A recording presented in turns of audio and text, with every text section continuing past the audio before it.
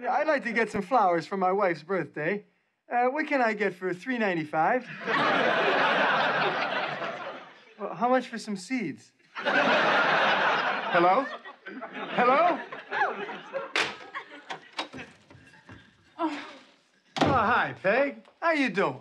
I feel so empty. I shopped and I shopped and I still couldn't get happy. And look at all this junk. I don't even want half of it.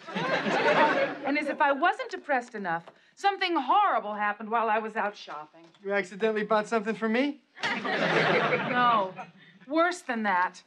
They discontinued my bra. I told you not to wear it out in public.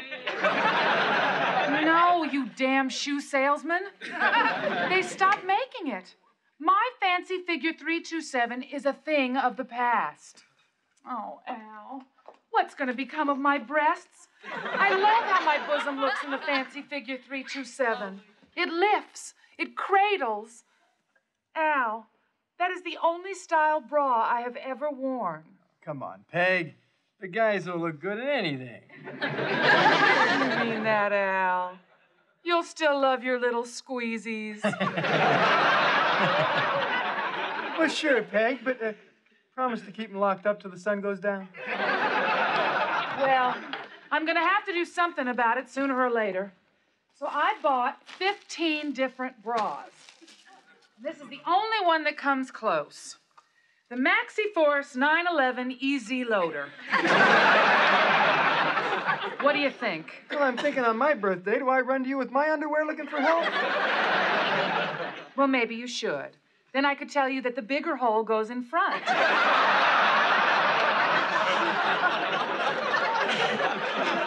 You know, Peg, I sense you're in a mood here. You know, it's just a stinking bra. Who cares? Let me explain it to you so you'll understand. You know how you like to stick your finger in your ear? Well, just suppose that one day that ear closed up and the finger didn't fit anymore. I'd use your fingers like I do when you're sleeping. Doesn't anyone understand? Peggy? I just heard about your bra. I'm so sorry. Do you have a backup? No. Peggy, you have got to plan ahead. Now, I have a backup, and I break it in gradually so it's not such a shock. And I'm always out scouting. The pretty petite 204 looks promising. But that's more of a power bra.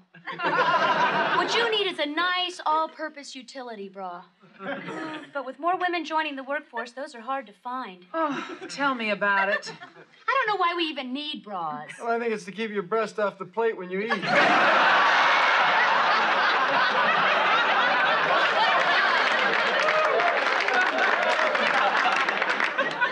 If we put an apple in his mouth, we could have a luau.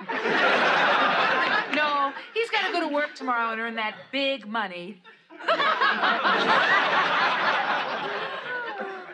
know who we have to blame for this whole bra problem? Me? No, men. They design and manufacture bras, not for the bosoms that we have, but for the bosoms that they want. Do you know what would happen if men had breasts? We wouldn't need women anymore? And if you had what other men have, I wouldn't need batteries anymore.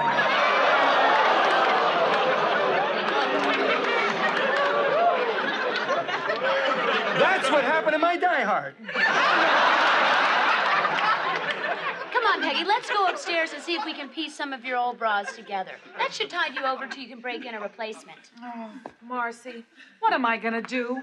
That bra was the only thing in this house that felt good when it held me.